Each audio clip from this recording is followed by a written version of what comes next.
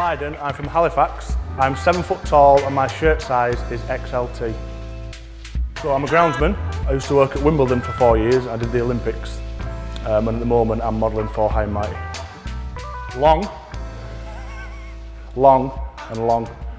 Just long. I can't get out to fit me apart from at High and Mighty. So I do 100% of my shopping here now, so it's good. My High and Mighty hero is the Big Show, the wrestler. It's because he's 7 foot tall and he weighs about 38 stone, and it's just amazing that someone so big can perform the way he does. Fantastic.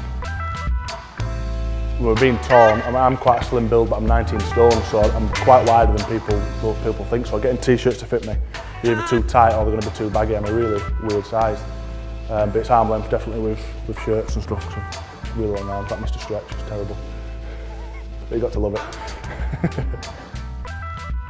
Meeting new people, definitely. I get to meet some of the people, when I'm out in a nightclub having a few beers or whatever, having a few drinks, I get people queuing up miles around, just come over to me, I want to queue up, get a picture of me.